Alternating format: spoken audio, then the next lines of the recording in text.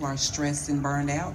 We have a support group where we talk to the caregivers about some of the mental and emotional things that they go through while they're caring for their loved ones. We have a physical fitness session where we teach you how to do low impact exercises to help with the stress and the burnout. Then we also have a pampering, tension release pampering. We offer free facial, pedicure, manicure, massage, depending on the location where we're at. Sure, okay. Come on over and be refreshed.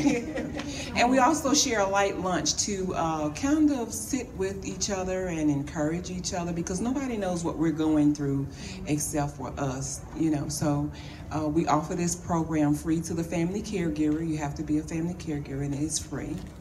And we host sessions anywhere from 2 to 3 times a week, from 9:30 until 1.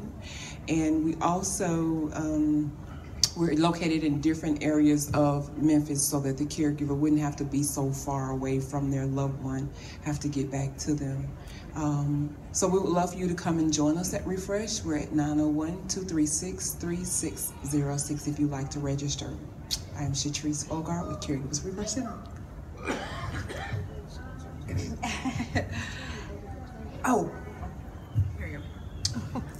And if you would like to register for one of our sessions, we host 15 caregivers per session, just so that we can love on each caregiver individually.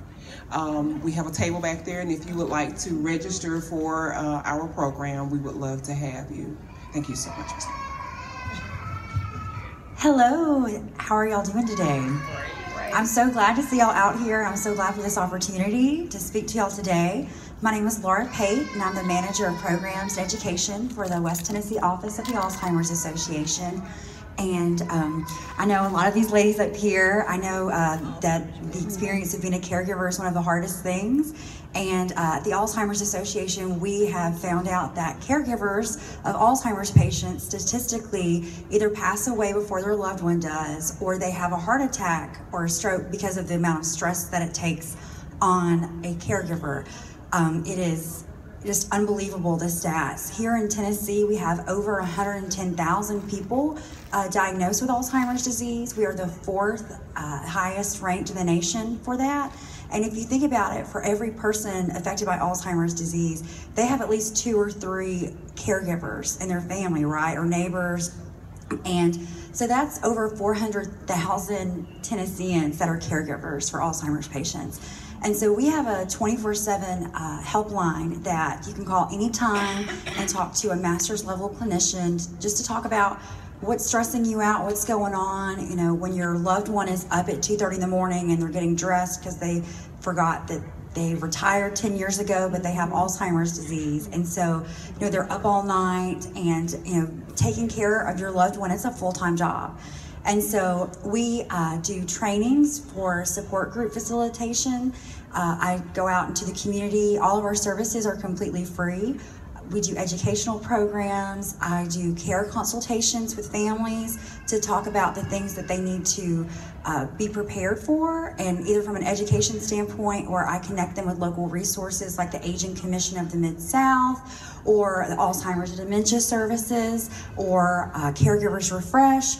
There are so many resources here in Shelby County for caregivers, but sometimes when you are working 36 hours a day, you really don't have the time to take care of yourself on top of someone else. And so it can be a very stressful situation. And so, you know, we're here for you all day, every day. And talking about it is very important. And just having a place to go to that other people understand what you're going through. And so I just want to say what an amazing group of women that is up here. And I'm very honored to be able to speak to y'all today. And thank y'all so much for being here. Thank you. Good morning. I'm Ann Thompson. I am a former caregiver. I cared for my mother for 11 years. I watched her go through all 4 stages of Alzheimer's, and believe me, it was challenging. Mm-hmm. One thing I would like to share with you as caregivers, don't be afraid to ask for help. You know, the people that come in may not take care of mom and dad or grandmama or whoever like you do. Mm-hmm. But as long as they're not mistreating them and they're loving on them, let them do what they do so you can step back and get a break. Don't be afraid to ask for help. One thing that was shared with me some years ago at a conference was to put a jar, like a vase, a clear vase in your house, and label it my help jar. List everything that you may need help with. And when people come over and they say, oh, how you doing? What can I help you do? Tell them to reach in the jar and choose something, and that's what I need you to help me do. And that way you're not kind of put on the spot, well, I don't know. You know that there's a lot of stuff you need help with, and don't be afraid to ask for help.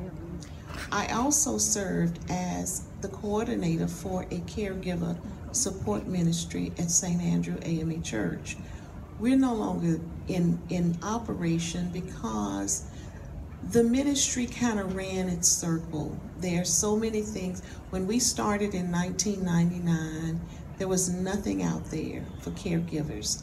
And we were kind of that, it was my lifesaver really, because when I went, I was at the end of the rope. I had no idea what I was doing as a caregiver. I had no idea about resources. And I stayed with the group. We were in session for 19 years. The young lady, Imogene Stansberry, who gave leadership, had some health issues, so I told her we would definitely take it over and keep it running as long as we could. But our goal was to try to reach the millennial groups. Those people, if you are going to the grocery store, if you're going to doctor's appointments, if you're doing little things, calling the handyman to do things around mom or dad's house, you're a caregiver. Believe it or not, you're a caregiver. And so when I joined the group, just to be able to have resources available and even to learn about some of the things that mama would do to manipulate me. And I didn't realize that that's what it was. And to learn how to not take things personal, especially when they have Alzheimer's. There are support groups like Caregiver Refresh, the Alzheimer's Day services, and all of those. And then they have conferences all over the city. So we were kind of competing with that group, and our numbers failed. But I encourage the millennials. You know, you never know when you're going to be thrust into that position like I was. And I had no idea what to do. But even if you go and get the information and read up on things, that way when you're in that position, you know exactly what to do and you're not stressed out and burnt out. So I encourage you as caregivers, don't be afraid to ask for help. Hello. I'm sorry. My name is Judy Davis, and I work with Alzheimer's and Dementia Services of Memphis Incorporated. That's a lot to say. So we just cut it off at ADS. At ADS, I'm the Assistant Development Director. But before that, I was the caregiver for my mother, and I'm still the caregiver. I have people laughing that my mother's an only child, I'm an only, and I have an only. 3 only girls. My father's deceased. I was never married. And so my mother, in the beginning, was caring for her parents as they aged. You know, one fell, little things like that. So mother was caring for her parents. And I was the weekend help, so it was no big deal. I just did what she said, and I kept it moving, stayed out the way. And 6 months after my grandmother passed, mother was diagnosed with dementia. So for approximately 12 to almost 13 years, I was a caregiver. But I really didn't realize I was a caregiver until one of my friends' mother mentioned to me, I didn't realize you was your mother caregiver. Because growing up in the Baptist church, growing up with all them old women around me, they never used the word caregiver. They said someone needs to tend to that one. Someone needs to keep an eye on that one. bless their heart, she's gonna have to move in with somebody. But they never ever used the word caregiver. And as I was growing up around all these old women, a lot of them was not married. I mean, a lot of them were married, but they didn't work. So I'm around these older women, didn't work, who had the time to be caregivers. So when I was thrown into that, and when my friend's mother said I was a caregiver, I was not the face of what I would have thought a caregiver. I was 46, I was not married, and I worked 2 jobs. That is not the face of what I grew up seeing a caregiver. And so I tell people all the time, I am now the face of what is called the caregiver. No longer is it the older female that's not working, whose husband is taking care of the money, per se. I am now the face. And I'm fortunate because I laugh, because I'm fortunate on the fact that I have a friend who has a 7-year-old and we're the same age. But that's another conversation. But the idea that if I had a 7-year-old and caring for an 82-year-old, so I'm caught in what is now the face of caregiving. I don't know how I follow that. Hello everyone, my name is Megan Williams. I am the outreach coordinator at, I'm gonna trump you on a long name. Okay. The Stephen A. Cohen Military Family Clinic at Centerstone. I sing it now, it just kind of comes out that way. Anyway, I represent a clinic out in Clarksville, Tennessee that works with post 9/11 veterans and their families. We offer low-cost mental health care to this population in hopes of catching those who are falling through the cracks. And our veterans and definitely their caregivers certainly fit that bill. A lot of organizations can't see the family member, which is part of the reason we exist. Helping anyone often takes a team, and it's going to take that family structure as well. Our caregivers, as we've heard, are stretched thin. They're stretched so thin that they don't have time necessarily to make their own appointments, to get their hair cut, to get those facials. I don't either, and I want one. So we are moving into the Memphis area hoping to share our telehealth services. If you can't get to a clinic or you can't get somewhere where you need mental help or just a chance to talk to anyone, all you're gonna need is a device, a phone, a computer, a tablet. In today's world, most of us have those things. So we are trying to break down that barrier to care, be a source of support. We will also offer case management services for anyone also in need. So if a caregiver were to call in, have a few sessions with a therapist, but then need help finding resources in the community, then we hope to tap into Memphis and share those resources with them and do warm handoffs throughout. Because I can't say enough about this population that truly does the most selfless work that anyone can do. So we just want to reach out to this area and let everyone know we're here. So one of the questions, and y'all can keep the mic, is what are some resources that are out there within your organization, like specific programs that you provide, or connecting opportunities for other organizations that you partner with that might be valuable information for the folks that are here? Okay, I'm going to start first. If you look in your chairs, you see that I left some materials for you. One of them is the idea about the support groups. We at Alzheimer's Dementia Services, we're a therapeutic day program. We don't like to call it daycare because we are dealing with adults. So as a therapeutic day program, we work with other organizations to bring in art therapy, pet therapy, music therapy, chair tai chi, conversational Spanish. These are some of the things that we bring to our friends. We call them friends, not patients or clients because they don't stay at our organization. The word friend is endearing. So it sounds like someone really has your back and they care for you. So we provide these additional opportunities for our friends to have a day that has value, okay? And as I say that, some of the organizations we work with, like I call on Laura Pate constantly, because there are things in the community that I hear about or I feel that it's worth both of us working together as a unit to give the caregiver the resources that would be beneficial. For instance, like this evening, we would be at Mississippi Boulevard for their caregivers conference. And so when I was asked, I said Laura's name.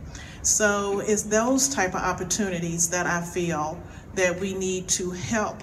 Instead of being separate, I look at us as a unit, because as a caregiver, as Laura mentioned, you have, and as was mentioned here, a 36-hour day. 24 hours to care for the person that is the one that you love, and then 12 hours to try to get in what you need. And so we at Alzheimer's Dementia Services, in our support groups, not only are they just support groups, but our support groups might also be combined with bringing in someone to talk about, like the VA. The VA has been there to talk about their services and what they provide, because we are a provider of, we receive VA veterans to come to our service that has dementia. We are also a recipient of choices. So we have those type of services to come in so the caregiver knows what other additional services that they can be a recipient of. We just recently had the Aging Commission come in and talk about what they have. And if you look, there's a cheat sheet to let you see that they recently have some money available. Now, it's not income-based, this is caregiver-based. What is your stress level, and what can the Aging Commission assist you with? And they have, surprisingly, like I didn't even know, that the Aging Commission, if you're a caregiver and you're stressed and you need assistance, they can help you with pest control. Things like that that I didn't know that is here, that we provide these type of speakers to come to our support groups to help the caregiver know things that's beyond what we already think we know. We think we know, but is it correct?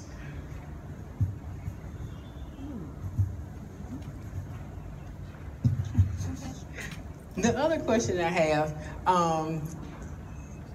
are there opportunities, and this is for like the people who are current caregivers and former caregivers, we know that there are times that you feel that you were tired and you've done as much as you can do, but you can't go on. Can you share with us some of the good times, though, that you've had dealing with that loved one that makes it feel like it's worthwhile? Being a former caregiver myself, working as a home health person, home health nurse, caring for those who are really depending upon you on a day-to-day basis. What has been rewarding for me is when a person tell you, I couldn't have done this, I wouldn't have been able to live without you in your assistance and you helping me in my day-to-day life. I think I would have passed away by now, is what he said to me, you know. So that was very rewarding for me to be able to help someone else live and do what they could no longer do for themselves. With my mother going through the Alzheimer's, there were the low times. And then there were fun times as well, even though she had Alzheimer's. And people would say, well, why are you laughing about that? Because it was funny. My mother was a nurse. And before I realized what was going on mentally with her with the Alzheimer's, she would ask me, she used to work at the Y, and she'd go in time to help with the children at the Y, the daycare. She'd help with breakfast and she'd help with lunch, and then she'd be gone. And she says, Ann, did you feed the children? And I said, huh? She said, did you feed the children? It's time for their lunch. And then they need to go down for their naps. And it clicked in my brain. I says, oh yeah, I fed the children, you know. And when I go to the support ministry, I'd say it's almost like you have to tell a lie, you know. But you know, and they share with me in the support ministry. Well, it's a good lie, Ann. You know, God's not going to be mad at you for that. You know, there were times when she called me her mom, and I'd answer. And the funniest thing was, I went out of town one weekend, and my daughter was there helping her, staying with her. And when I came in the door, she says, "Mama, I need some tape." I said, "Tape for what?" She says, "Grandma just did an appendectomy and she need to tape the patient up." I said, "What?" She says, "She needs to tape the patient up." So I went in the room and I says, "Mama, I heard you had to do an appendectomy. The patient is in recovery and she's doing fine and all is well." And she says, "Is she?" I said, "Yeah, she's good." And my daughter said, "Oh, Mom, I'm so glad you came, because I would have had everything taped up around her." So, you know, even in the sad moments, there were funny moments, you know. And with the caregiver support ministry, when I was a part of that, just giving me that strength to carry on. You know, we had families there. We had one family, there were 13 siblings, and only one person was caring for the mother. We called these families our poster families. The other family, there were 8 children. They had monthly meetings every month. They scheduled times for the children to be with their mother. And it was it was kind of sad. When their mother died, she was 104 years old. And I think it was well after the funeral, one of the young ladies, her daughter, Helen, called and she says, "Oh, Ann, I called her to check on her." And I says, "Well, Helen, how's Mom doing?" She says, "Oh, I'm so sorry, Mom passed." I said, "What?" She says, "I thought I called you." I said, "No, I don't think you did." I says, "Now, you know, if you had called, we would have been there." But that family sent us a note and thanked us, because the support group was an anchor for them. You know, we were there we brought in people who could share information. The Alzheimer's Association were there all the time. And one of the things that I really enjoyed with them was when we had you come in and do that little, the dementia sensitivity. It's something that I think every caregiver should go through if you can, because it's an activity where they do things to you so that you will be in that position of the person with dementia. And it's amazing how they put these headphones on your ears, they tape up one of your thumbs, and then they give you all of these instructions. There's some noise in this earphone, and you have these glasses that kind of blurs your vision. And they give you 3 instructions, things to do. And so you're in this kind of darkened room, and you're trying to concentrate on everything they told you to do. But it's a reenactment of what that person who has dementia is going through. So it gives you a better understanding and helps you to be more patient with them, because this is what they see and what they hear. And we're expecting them to do something totally different. And one of the other things that I learned was be where they are, especially with the Alzheimer's. If they say today is Friday, let it be Friday. If they say Christmas is next week, let Christmas be next week. It's all right. It's not gonna hurt anything. But when you try to tell them, "No, Mama, today is Monday," it frustrates them. And so they're frustrated. So just be where they are, wherever they are. We were in Wrigley's Field one evening in Mama's bedroom at the baseball game, and she said, "Did you buy the popcorn?" I said, "No." She said, "Well, you gotta go get some popcorn." So I went in the kitchen and I popped some popcorn and came back, and we were watching the baseball game in Wrigley's Field in her bedroom. So, you know, you just have, it's a very rewarding experience. It tires you out, it wears you out, but what better place than to be taking care of your loved ones? helping them through whatever they're going through, whether it's dementia or whatever the situation is. I just, it was quite rewarding. And like, I bless you, I'd do it again if I had to. So those were some of my experiences. Well, Miss Ann, I forgot the question. Now, while you're there. No, she said something, and I really did, because my brain is fried. What is the question? Because she said something that I was going to kick off. Well, she led into kind of the next thing, but what's rewarding about the experience? What are some fun time things? Okay. Yeah. So if I can remember that, I'm going to piggyback off what Ms. Ann mentioned about what we provide. We provide what is called Dementia Sensitivity Experience, or DSE.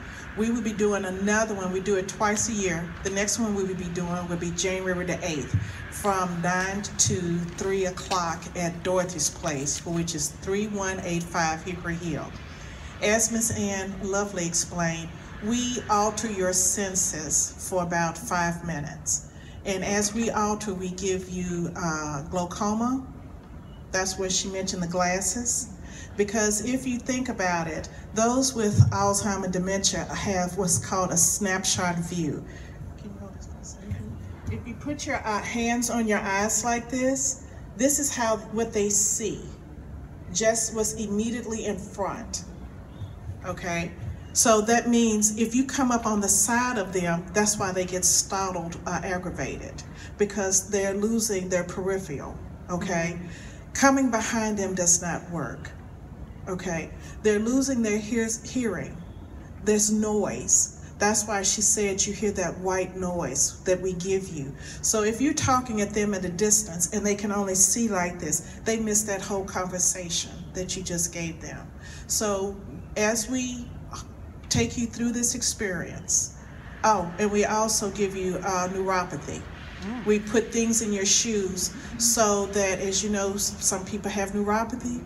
Some people have arthritis, that's why we tape up your fingers. So these are the things we give you so that as you go through this experience, some of it is aging, but some of it is also part of dementia, so that you have a better understanding that when you're talking to them and they don't respond, that you need to hold them at their elbow and look at them face to face and be close to them so that they know that you are talking directly to them. So when you give instructions for them to help, don't give a list of things. Give it very simply. Fold the towels. Have the towels right there in front of them. When they finish folding the towels, go back. Put them in the closet. Show them the closet. Don't say, I need you to fold the towels, put them in the closet, then I'll be ready to go. They're going to miss everything and they're just going to look at you. Okay, fold the towels, put them in the closet. You might feel like you're pulling your hair out because you've taken too long to give instructions, but in the meantime, you are giving them the opportunity to feel like they are contributors to the house. They feel like they are doing something of value, that their day is worth something, that they feel, okay, thank you for allowing me to do this. Thank you for giving me meaning, okay? Now, back to the question. Don't forget, January the 8th, Dorothy Place, 9 to 3, okay? As a caregiver, I never thought that I would be a caregiver after grandmother and papa passed. I just thought the relationship that my mother and I had would be different. And that the child is off to college, she has now got married, mother and I are no longer just being the parents. Mother don't have to help me with my daughter by picking her up while I'm at work. We're now going to have that different type of mother-daughter relationships. We're now older adults at a different place, but she has dementia now. And it was a struggle with her to accept where she was, being an educator, and then having 28 years of perfect attendance. that didn't touch me either. But we did not have the relationship I had hoped. We have a different relationship that I'm hoping has made me a better person. That as I have grown from working and loving and learning and understanding, I'm hoping that I will be a better person, a better coworker, a better understanding mother, a more tolerant grandmother. But I got 2 knucklehead grandsons, so I'm gonna have to work on that. But this disease has taught me more patience. You hear people laugh and say, well, you got the patience of Job. Well, it took me a minute to get there. And now that I'm here, I hope that my character in my life will be a better light for those who need help. Because I laugh when you think, well, you grew up in the church and blah, blah, blah, blah, blah. Yeah, whatever. It takes the journey to understand how to be a better person. And as I'm on this journey, because sometimes I do get burned, you know, you get burned, ooh, this wasn't a good day and life was really sucked right here. I have moments that even though that happens, recently, Mother was singing Christmas songs. Okay, that made me feel good because Christmas was something that we as a family enjoyed and embraced. That means she's feeling at this moment that her life is at a good place. So she broke out singing Christmas songs. I broke out playing the piano and singing Christmas songs with her. Take the pot off the stove and enjoy her where she was at that moment. So yes, we've had some bad spots, we've had some ugly spots, but I embrace the moments that we have that are good. Because I know as the disease began to take more of her away from me, because every day I'm losing her. Yeah. And as I lose more, I want to remember the good days. Because there will be a time when my mother will be possibly bedbound. And there will be a time when I will lose her. And being an only child and not married, I would be by myself pretty much. Unless you include those them 2 knuckleheads I was talking about. But the reality of it is I need to remember this now, because there will be a time when I won't have nothing but memories. So I want to add to that. One of the services that the Alzheimer's Association provides is information referrals and care consultations. And I've been personally touched by Alzheimer's disease. My mama Juanita passed away, I guess 2 years ago now. And I'm from Alabama, and so when we were going through finding out that she had Alzheimer's disease, we were all very shocked, and it was around maybe 2013, and we didn't really know much about Alzheimer's disease at the time, and it was definitely a big learning process. But for me, being able to come at a point for being empathetic, I understand what it's like for families to be questioning, well, does she really have Alzheimer's? Maybe this is something else. And be like, well, maybe she's just not having a good day. Maybe she's just, grieving because she just lost her son, or she is having some traumatic things that happened to her. Making those excuses and being, floating down the river of denial. And that's one of the hardest things when you're dealing with Alzheimer's disease, is the denial aspect. And for me, one of the best services that I love and I really enjoy doing is doing care consultations with families. And so basically I sit down with them and I say, what's going on? Tell me how long this has been going on. What is your support system? What are you doing to take care of yourself? And it's rare for a man to call me and say, I need help, I need to talk to somebody.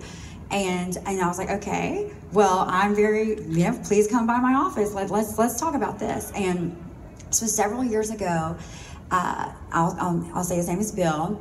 So Bill came by my office and he was really ticked off. He was really mad because he had all these grand plans that after he retired with his wife, that they were going to travel the world. They were going to sell their house, going to get an RV, and they were just going to live it up. And he was 2 years away from retiring, and his wife was diagnosed with early onset Alzheimer's. And so, you know, she's not even 60 yet. I think she was probably 52 when she was diagnosed. And so he was just mad, and he was really upset, and he didn't know what to do. And it was around that time that I was like, well, there are caregiver conferences. We have a caregiver conference next month. And I was like, and I understand if you don't want to go, because he told me that he was not going to any support groups. He didn't want to talk about it. He didn't want to talk about his feelings. He just wanted to know if there was, you know, available services around. And I let him know, I was like, you know, it's really important for you to get out and to talk to other caregivers that are experiencing these things, because, you know, it's difficult at any age. But yes, when you made all these plans with your wife and it doesn't go as planned, you know, it can be difficult. So a year later, I have a caregiver conference is at Baptist that year. And I saw him going around and picking up flyers and the pamphlets and things, and I was like, oh my gosh, I was so excited. And he came up to me and he was like, Laura, he's like, I want to talk to you when you've got a minute. And I was like, well, you know, we can talk right now. And he told me, he's like, I'm going to tell you something that you've probably never heard anyone ever say before. And I was like, okay, I don't know where this is going, but okay. He was like, I am grateful for Alzheimer's. And I was like, Bill, are you okay? Like, are you okay today? And he was like, no. He's like, you know, hear me out. He was like, you know, when I first started on this journey, I was, you know, quite honestly, I was really, really pissed off. I was mad at the world. I was mad at all these things. Everything was changing. And he's like, you know, so Susan and I, you know, we've gotten to the thing, you know, we've got our bedtime routine, right? Like, you know, routine, structure, whatnot.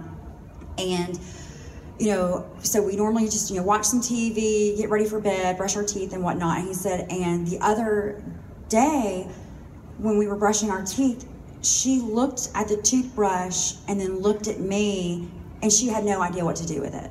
Mm-hmm.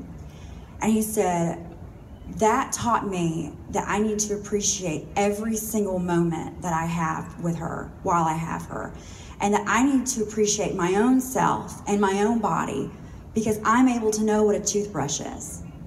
I'm able to tell my feet how to walk. I'm able to feed and clothe myself.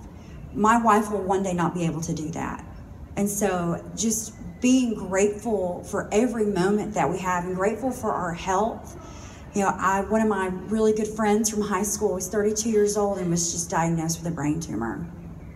And so, you know, every day is a beautiful blessing, and just being grateful for what we have. And even hearing Bill say that I'm grateful for Alzheimer's, you know, it's a shocking thing to hear, but it makes you appreciate what you have, right? And while we have it. And so that's, if y'all learned anything today, you know, please learn to take care of yourselves, but also to be grateful for what you have. Sorry. Well, I think we have gotten some really great information from everybody, and we definitely have some questions for the audience.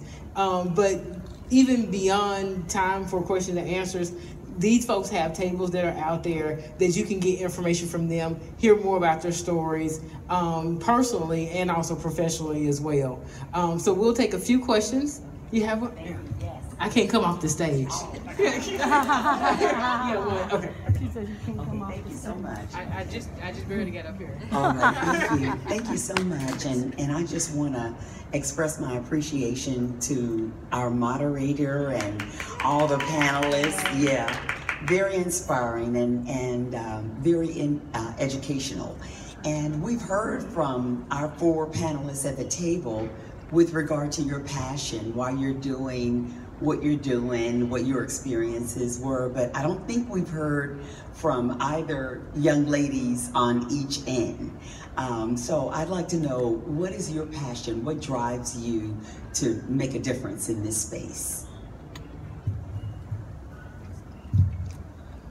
Ooh, that's a good question. I could go a couple different ways with that. I suppose I was never a caregiver because I was probably too young when my grandfather passed away. My mother is 73 now, and my sisters and I, one lives locally. I live in Tennessee, the other lives in Chicago. So it's a constant battle of the phone calls of who's taking care of mom, but then again, none of us are really there, so we get the wrath of my sister, rightfully so. I did watch my father pass, and I had a funny story. It wasn't dementia, but it was definitely drug-induced from whatever they gave him in the hospital. He was a physician, and he walked around the halls that day not realizing he was the patient, and started yelling at my dad. Never yelled. Started yelling at everybody in there. Why would they put the radiology department up here on the 4th floor? That makes no sense. So we had some funny moments and things like that. But truly why I suppose I got into a line of work where I'm trying to reach out to veterans and family members and caregivers alike and anyone who truly needs someone to talk to is because I lost 2 friends to suicide. I had worked on post at Fort Campbell for years. I was a television news reporter prior to that, just kind of going about my life when a good friend got out of the military and about 2 months later had passed away from suicide. That was when I decided I needed to change it up and give back somehow or hopefully prevent one other person from getting that kind of phone call. So I chose to go this route. It definitely reaches out to our caregivers as well, and so that's why I'm here, I guess. So me, it's my job. No. Some of the things that we do with Volunteer Memphis is the main goal is to get people engaged in volunteering. But how do you get people engaged in volunteering? They have to have a passion for it, for whatever issue it is. So for me, I love getting people together that are from different communities, different socioeconomic areas, with different passions, and having them realize that even though you may live in Bartlett, or you may live in Cordova, or you may live in Whitehaven, you all know someone who may have been homeless, may have committed suicide, may have a heart disease. And so if we all know that we have that passion and we come together, it doesn't matter what community you come from. It doesn't matter who you are, what your skin looks like. You are passionate about that particular issue. Now, personally for me, I'll try again. Hello. Now, personally for me, why I think caregiving is so important is that, again, like Judy said, you never know that you are a caregiver. So I moved back home from Atlanta, Georgia about 5 years ago. And I said the reason why I moved back was because I want to be here with my parents as they're getting older. And so I'm here helping them, drive them to church, go pick up medicine or take them to doctor's appointments. And now I guess I'm a caregiver. They're still able-bodied, and I tell my mom she has to drive me to church every once in a while because I still want them to do things, still have their mobility and do the things they can do. But I still want to support them and make sure I'm just available for anything that's happening. But even more personally, this is really about this week and next week is the anniversary of me being out of the hospital. In the hospital for 6 days, getting diagnosed with pulmonary arterial hypertension. And so I'm not really supposed to, at that point, I couldn't walk from this stage to that back wall without having to stop 2 or 3 times. So basically my lungs and heart, they say don't work well together, but I don't necessarily believe that. I believe I'm healed in Jesus' name. Right. So, but beyond that, I still now realize that I have a sister and family that are considered caregivers to me. So I think this is important in talking about caregiving in the regards that it could be anyone at any level, at any age, that could potentially need a caregiver. I'm 40, and I consider myself young, and I go to doctor's appointments, and there are folks with World War II hats on. So I'm the youngest person in the doctor's office, and I'm like, I know I'm the cutest one there too. But I'm still at a young age, but I still need someone to take care of me. So how do I take care of that person? And just like your mom was like, sometimes you're yelling at them like, don't tell me to do that. And I'm like, I'm not a baby. But then I have to listen because they're trying to help me. So I know that I can't go off on my sister because she's like, you need to go to bed at 9 o'clock. You need to do this and do that. She's probably right. So I can get up in the morning, take my CPAP off, take my medicine on time, get my blood pressure checked, and then go on to work and do what I need to do. So I think it's important for us to talk about caregiving because one, people don't know that they are a caregiver, but then they also are doing so much for other people that they need to also then reflect on how do I take time, slow down, and take care of myself. Because you want to make sure that person you're caring for lives a long, healthy life. But if you're not there, who's going to take care of them? So we all have to take care of each other. So it's a full circle. So for me, it is work, but it's also personal as well. So thanks for asking that question. All right, well, we are I like to be a timely person. We went over just a little bit, so I know y'all people are ready for lunch or ready to eat. We're not gonna eat here. I don't have a budget for y'all. Hey, like that.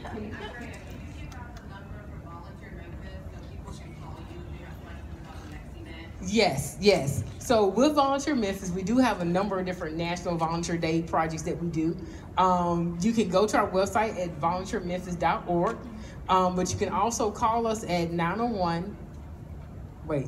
278, because I don't use the phone now on like voicemail, so don't leave me one if you call. 901-278-0016. And then you can also email me at ahill, which is Hill, my country accent makes it sound like hell, but it's Hill, at leadershipmemphis.org. And I can share information with any of the organizations that were here today. But you can definitely go to our website, our Facebook page. I think we have a Twitter and a Instagram as well. But definitely we want to have more events like this and share more information so you are informed and then you can engage in those areas and volunteer as well. So thank you all for coming out today. Oh, Judy, just one? Okay. Here you go. I'm sorry, before we go, I would like to say one last thing. As a caregiver, you need to have a team. And your team is your circle. Your circle includes those that can have your support. And your circle should include not just your family, your immediate family, that's going to help you, that you have that conversation with, but it also should be professional people in your circle. That includes the doctor of your loved one, people don't think, but you need to have the police department and the fire department in your community involved. Because if something happens to you and the fire department comes to the house, they need to know that your loved one has dementia. For example, when we had that storm to come through Hickory Hill not too long ago, we had a caregiver whose house was split in half by a tree. Now, fortunate for her, her mother was with her sister. But if her mother was at home with her that day, would the fire department would have known to look for her mother? Because if that happens, her mother wasn't going to say, here I am. She would have hidden. So at opportunities and times like that, the fire department or the police department needs to know who's in your house, what is going on. Or for example, like me, if I hit the ADT button for help and I pass out because I'm an insulin diabetic, they need to know that when they come to see about me, my mother's in the back with dementia that might be singing Christmas songs, unaware of what's going on. So that's why the first responders needs to know what's going on in your house. And also, why are you letting them know and your loved one's doctor know, the pharmacist needs to know that you are the caregiver. Your doctors need to know that you are now a caregiver and what's going on in your house. So if your numbers start to look crazy, they can adjust your meds, okay? And finally, if you have pets in the house, your veterinarian needs to be a part of the circle.